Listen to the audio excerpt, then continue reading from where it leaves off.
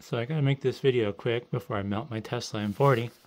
I got ambitious, and apparently it'll play nice with the T3610 with the custom cable I made. Obviously it's a little long because it's supposed to be for the 5820. But yeah, so the card's going right now. It's not gonna go for long. Let's see what we're at. 72C. You'll notice though it's pulling upwards of 200 watts. I think the power supply in that thing's 685 watts, so there should be enough headroom. But yeah, I don't know if anybody wants to run a Tesla M40 or potentially other cards in the Precision T3610. I need to test as well the 7900, I think, over there. But yeah, so I need to stop this before my GPU explodes.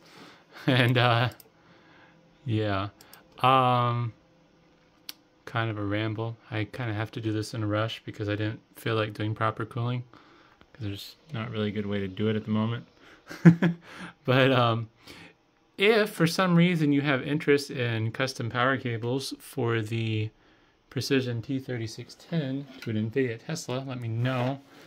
This only has support for one powered GPU, so if you're going to run a Tesla, you're going to have to run something that's unpowered or get more ambitious. But if you're willing to get more ambitious, honestly, you'd probably just put a splitter on this or an adapter on the official cable and make it work. But either way, yeah, I guess just let me know what your thoughts are, and maybe I will try making some of these so people can put Teslas in T3610s and hopefully more.